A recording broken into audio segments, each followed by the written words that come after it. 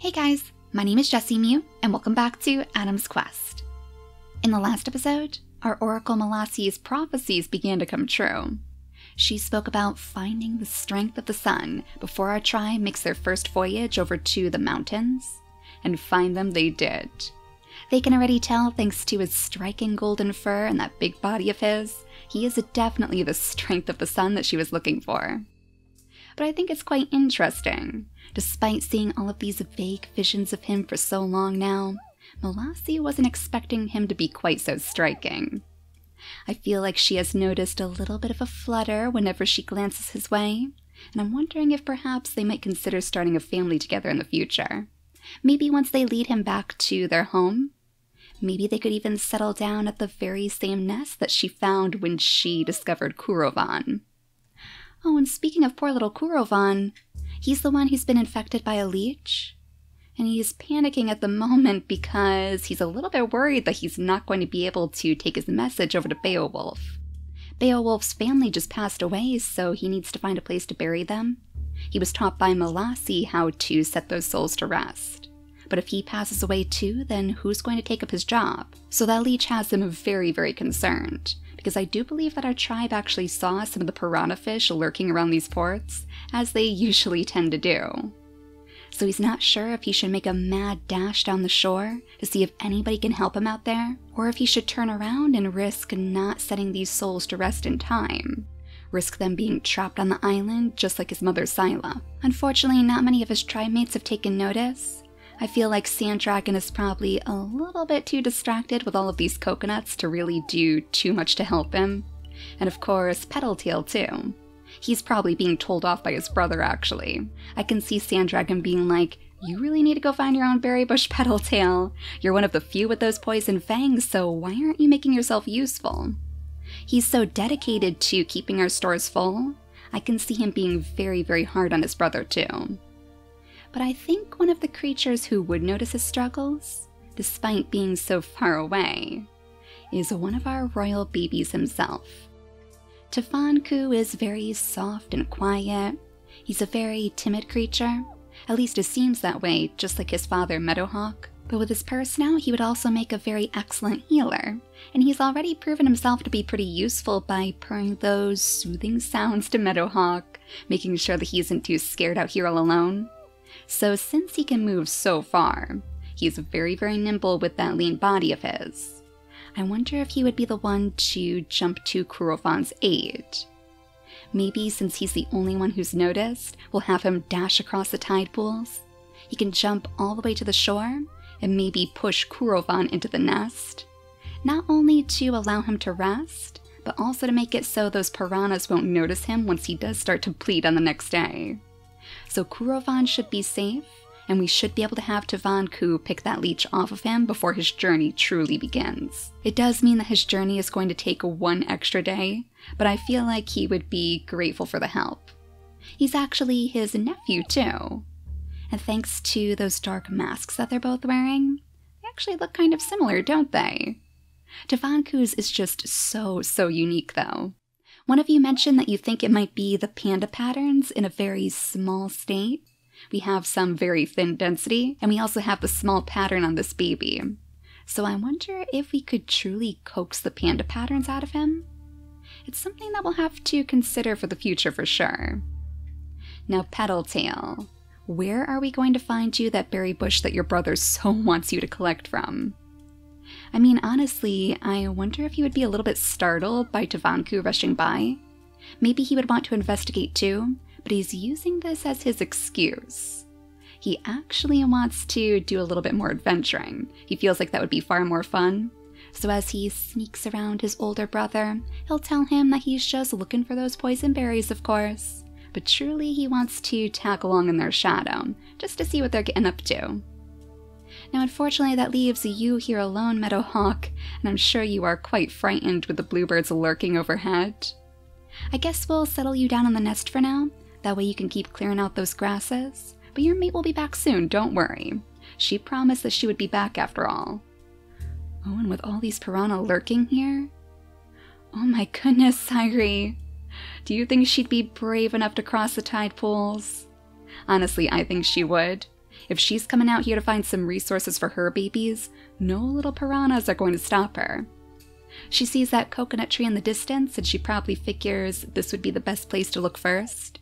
So she'll pick up those coconuts on the next turn, and that means that she's sending Sunslash off with Molassie.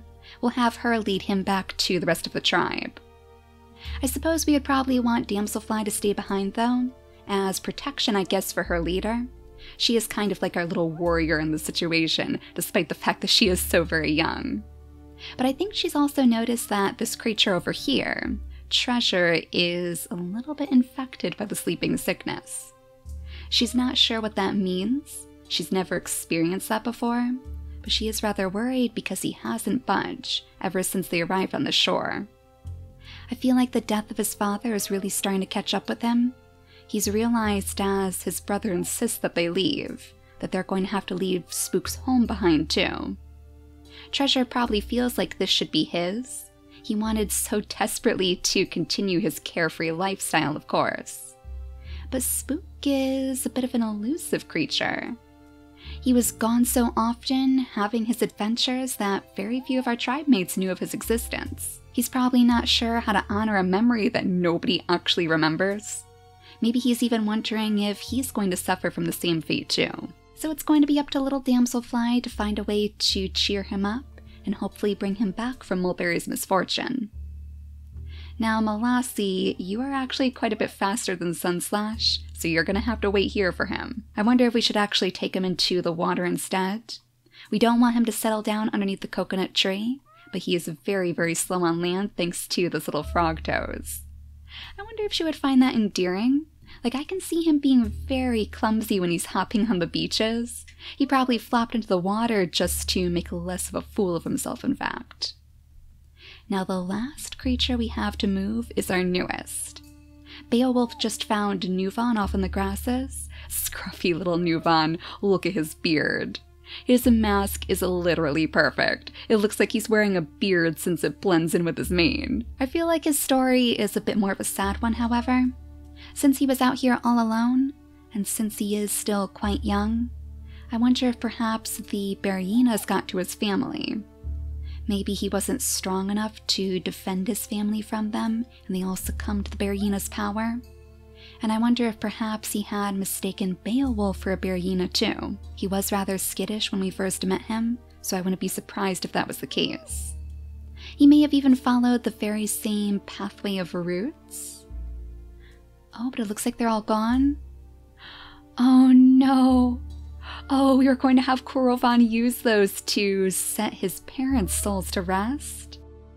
Oh, Beowulf, this might be a problem for you. You guys might have to sniff out some more roots.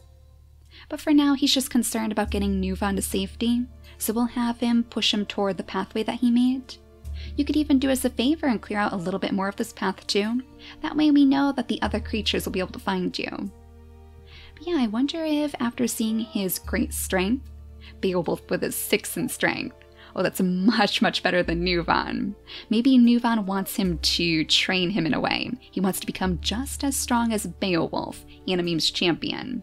That way he can avenge his fallen family. I think we should be all out of turns though. Aside from you, little Damselfly, but I think you're just going to stay right there. She doesn't have very much else that she can do until the Berryinas start to spawn again, of course. Oh, and the bugs are coming out again? Oh no, Treasure. Did they actually infect you again? Well, he does have a one little point of energy to use. I feel like he would be very likely to try to swipe up those berries. Since he's so connected to his father, he probably just wants to honor his memory one last time by grabbing those. But instead, let's have Damselfly drag him away. Neither of them have the stinky tails, so they can't really scare the bug swarm away. So we're just going to have to run instead. Oh, you could bring him over to this berry bush? He's been here before, but at least it's farther away from those bugs, so he should be able to heal a bit more easily. If only you had some fish that you could gather up. I'm sure that he would enjoy that as a snack too. But before we go any further with you, Let's make sure that we heal you, poor little Kurovan, bleeding with the leeches attached to him.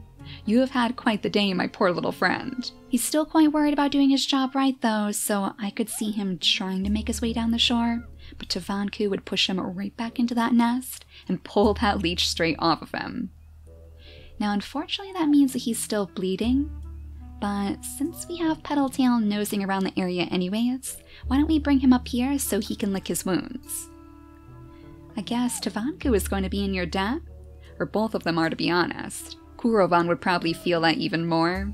He's going to feel like it's his job now, on top of the gravedigger's role of course, just to make sure that these kids are kept safe. So now you should be able to start making your way down the shore without worrying about all of those piranhas. Oh, and there's our fish. It looks like they're over here on this side of the island. Well, I don't want you getting too far away from the kids, but since we know that Tavanku can move pretty far anyways, let's bring him up here. That way he can reveal all of those poison berry bushes. You know, this is what Petaltail was hoping to find anyway, technically, just to keep his brother happy. So he'll be very glad to see that you've pointed these out for him. And now you're finally back with Beowulf too. And just in time, because it looks like those bugs are out here as well. And this is kind of what Kurovan wanted to protect him from. So for now, let's bring them all together. That way they can regroup, I suppose. Oh, you've revealed another one of the puddles? Gosh, Nuvan, you're pretty good at sniffing out Mulberry's misfortune. That must be because of his background. Maybe the curse follows him too. But at least that gives Kurovan a good opportunity to tell Beowulf about his parents, and to let him know that he's going to try his best to set those remains to rest. That way they won't be trapped like the rest of our families. Oh, it looks like Scylla may have gone away. Oh, she's disappeared for the time being. Our bluebirds are no longer in our skies. I wonder what she's getting up to then. I'm sure she'll be back soon. She hasn't disappeared entirely.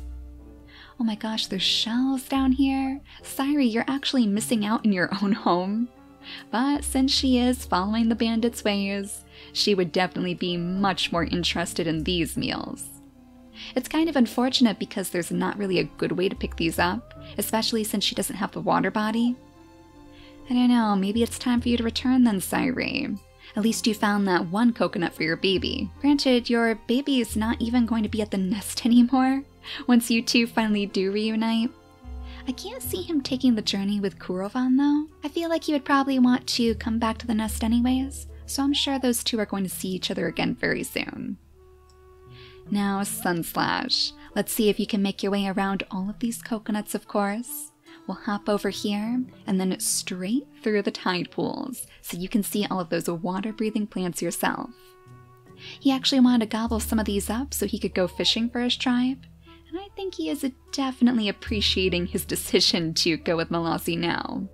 Not only is she absolutely beautiful with those glowing antennas of hers, but this opens up a brand new opportunity for him too. Now, while she could go straight back to the nest to relax, maybe see if she could work on any more visions in her prophecy, I feel like she's a little bit too attached to Sunslash at this point, so she's going to stay right here. Maybe she'll try her best to help Sanddragon out with his job? Oh, there we go, she managed to pick up one of those coconuts for you, Sanddragon. Now, would he be happy, or would he be a little bit upset that she picked up his food instead? I mean, he must be happy for the help. He's kind of been single-handedly feeding our tribe at this point. And with the berry bushes running so low, do we have a rainfall in our future? That would be excellent. Oh no, and one day the weather is going to be sunny?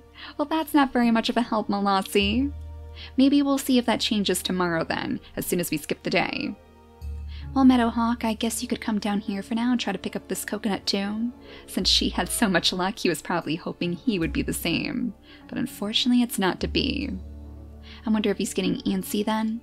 He's probably really hoping that Sairi is going to return with fistfuls of food, but it seems like she's going to have to take a different voyage if she truly wants to increase their stores. Now all we should have left is you, Damselfly.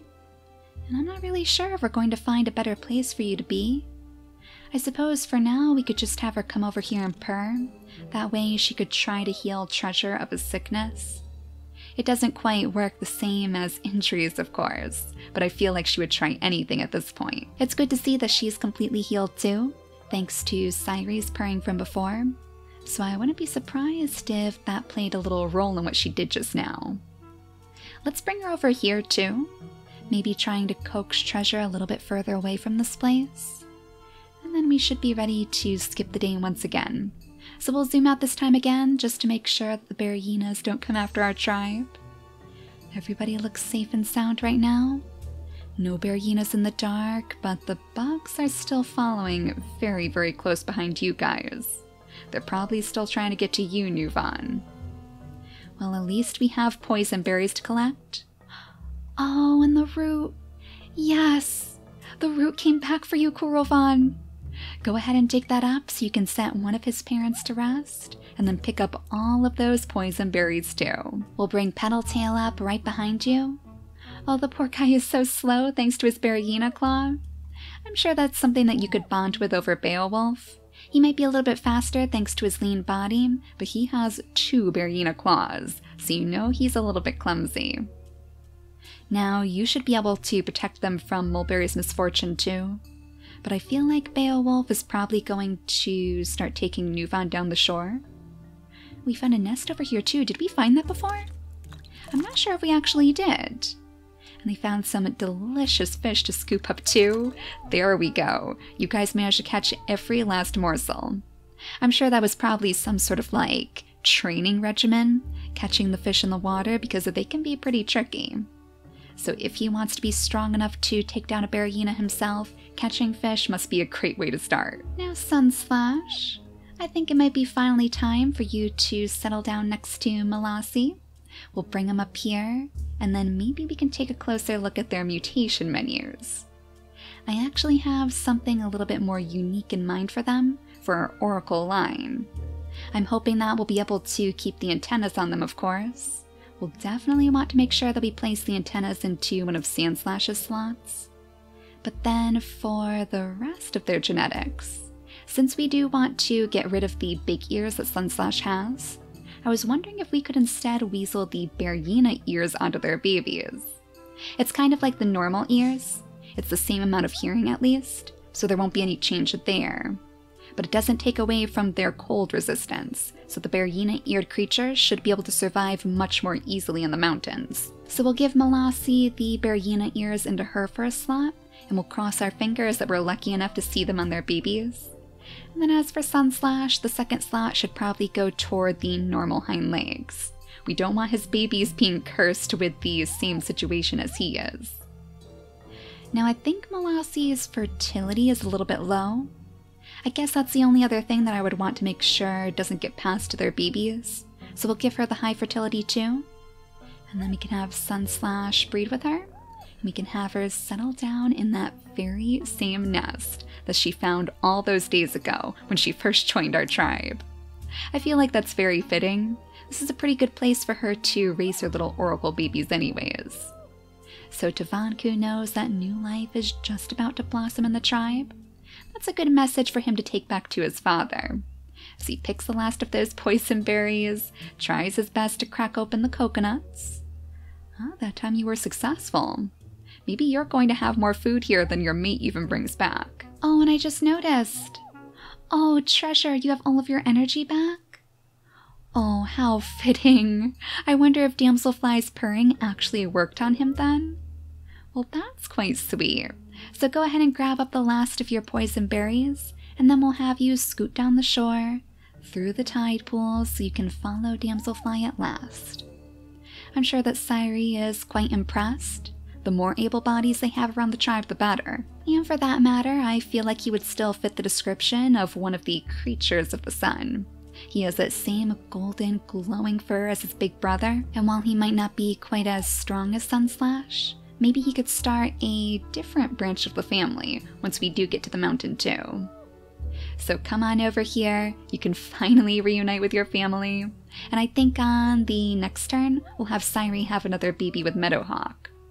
That could be an interesting way for them to continue their family, I guess. Every time she returns from a voyage, they can have a brand new little baby in the nest.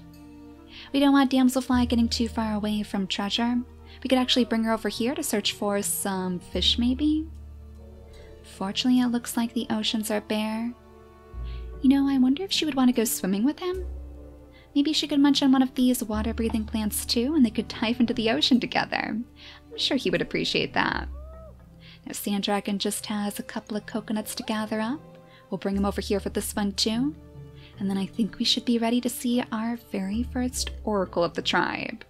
Or at least the very first oracle born inside our tribe. Fingers crossed, as long as they have those antennas. Oh, no antennas, but the Berryina ears. Oh my gosh, how precious do they look on this little baby. Oh, he looks like a little sundrop. He is so cute. I love the Berryina ears on that big nose. That is too much. He almost looks like a little lion, maybe? Well, he might not have your powers, Malassi, but he is still going to be a very excellent addition to the mountains. With his big body, he should be able to keep warm. And he even has the home island gene too, so we know that he's going to be able to protect that part of Adam's legacy. So as for his name, let's call this little baby Daybreak. Something to go along with the sunny theme of his father, of course, and of the prophecy in general. But I feel like that's quite fitting because he looks like he's going to be pretty strong too. Oh, Daybreak, you are gorgeous. What a beautiful baby. I feel like we do have to have another baby now, though. Let's bring Sunslash over here. We want to make sure that she has at least one oracle baby before she passes away. So we'll have her build another nest right next to her little one. And she can clear out more of that area, so hopefully he has room to play. Now, Petaltail, it's going to be your job to pick up where Kurovan left off. Go ahead and grab those poison berries too. He's not quite as good at collecting as Kurovan is, but I'll give it his best try until he gets bored. Now I think we'll want to make sure that Beowulf at least marks off this nest. He knows that somebody would definitely be able to put it to good use. And then it's time for you guys to go track down your Berryinas again. I feel like the farther we bring them from the rest of the tribe, the more likely the Berryinas are to spawn. I'm not sure if that's true, but every time we isolate one of our creatures, it seems like that's when the Berryinas tend to tumble out from the darkness. I guess it's because they have such a wider area to spawn in, as opposed to out here, where everything is pretty much lit up. Oh no, Treasure! Oh, Mulberry's misfortune is trying to follow you! Quick, scoot up here next to your friend. She has plans anyway. So as she gobbles up that water-breathing plant, you'll be very surprised to see her flop straight into the ocean. I wonder if you would be a little bit worried at first. Like, what on earth are you doing? You don't have the water body like me. But she's just trying to scout around for some fish for you guys to play with. Or perhaps more importantly, some fish for you guys to scoop up together. She is veering a little bit far away from her true path as one of the warriors for Sairi, but I guess our bandit queen is a little bit busy right now anyways. She's just about to have another baby with Meadowhawk. I don't know, I feel like she would be considering just abandoning this area. There's really not that much food for them to eat. There has to be a more plentiful location out there somewhere for them to raise their babies before they're ready to leave. I mean, maybe it's just over here? Since we do have so many poison berries in this area, that might be a good place for us to investigate next. She'll take our next voyage down the opposite shore toward those ports instead. At least we know that Sand Dragon always has his coconuts. He's not going to let those go anytime soon. And I guess, Tavanku, for now all we can really do is have you try your best to crack these open with your father. So that should be the end of our turn again. So let's go ahead and skip the day one last time, just to see if today is going to be a little bit more lucky for our Oracle babies. Oh yes! Oh, and this time she has the antennas with the Berryina ears. That is exactly what I was hoping for. It is going to make this family look so unique. Unfortunately, now she doesn't have the big body, so she won't be as hardy as her brother. But she is still gorgeous. Oh, I can't wait to see her prophecies unfold in the mountains too. So to go along with her brother, I think we'll name this baby Daylight, and then let's head on over to our new little royal baby in the nest. before we end out this episode. Oh my goodness, what a little shadow you are. Oh, it hardly looks like he has eyes at all. Oh, that is so spooky. The dark eyes always look so terrifying on the purse notes anyways. Oh my gosh, and look at that little sleeve that he has right up his arm. That is adorable. Oh, the mask has just completely taken over his entire body though. That is so strange. And it's an awfully similar name to his brother. We have Tavanku now, and we also have Tavan. That is going to get very, very confusing. Thank you for that, Sairi. I really appreciate it. So the newest era of oracles has finally been born in our tribe. I feel like they definitely deserve their own special gem colors too. And I think at the moment, the only ones we're not using are the pink gem colors. So maybe we'll go back to pink for our oracles. I know that we've used that in the past for other families, but since the pink gems have died off now, I guess it would be the most fitting one for us to pick. Now in the next episode, I guess Sunslash is going to have to make sure that his babies are prepared for the mountain. He doesn't really know what they're about to face either, but I suppose with Molassie's visions whispering in the back of his mind, he'll be able to come up with some way to train them properly. But for now, thank you all so much for watching, and I'll see you all next time. Bye guys!